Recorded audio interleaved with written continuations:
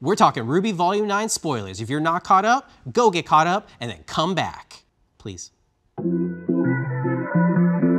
What is it like writing for a character like Neo? Very unique character. It's tough. We knew that, you know, along with all of Team RWBY and John kind of having their personal stories, we knew that we wanted to have a kind of personal one for Neo as well. Having her come face to face with some of her choices and decisions and things like that. And she's not exactly in the healthiest place mentally either. I mean, she's, you know, really, you know, focused on losing Torchwick. You know, all of that is, again, just getting exacerbated in the Ever After, just like it is for the other characters. Yeah. But she's off dealing it on her own. Neo's tough. Because we all really like Neo. Yeah.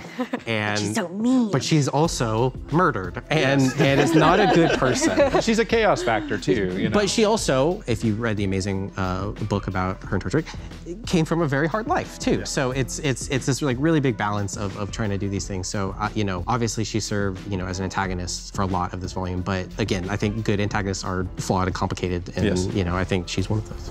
Offing Little Red can't be all you wanted. Right?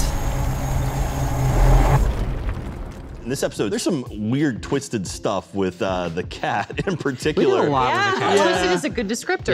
Yeah. So, Erin, do you want to dive into any sort of like your approach to the cat for this episode? Because it does some strange things. Definitely going into body horror territory, which the animation turned out worse in the best way that I could possibly imagine. So over the course of, like 8, 9, and 10, you'll see some things. But, you know, in 8, we had this crazy transformation in the start of it. And early on, we talked about this kind of like color palette swap. Right. Which I guess is kind of inverted. Yeah, it was inverted and then slightly tweaked a bit. Yeah. Art directed inverted. Yeah. As well as Neo. Yeah, the additional like Neo effects, like the particle effects, in addition to some witchcraft from our awesome visual effects team. Yeah. So again, just kind of going into like the surreal territory. Yeah. I really love the way that we referred to as the Neo cat model, but like the way that turned out with the teeth and the teeth, they're so the eyes, good. the arms. Which was actually gonna have a slightly different look. I don't know if you want to talk about that. Go for it. At one point, it was concepted that Neocat was gonna have literal wheels for legs. Yeah. And that's how she was gonna exit scene. Yeah. She just like, she just like zoomed out of there. It's like Acme. It was a little too far, too wacky, especially in this context, the scene, but it still gives me a laugh thinking about it. Turbo Neo. Turbo Neo.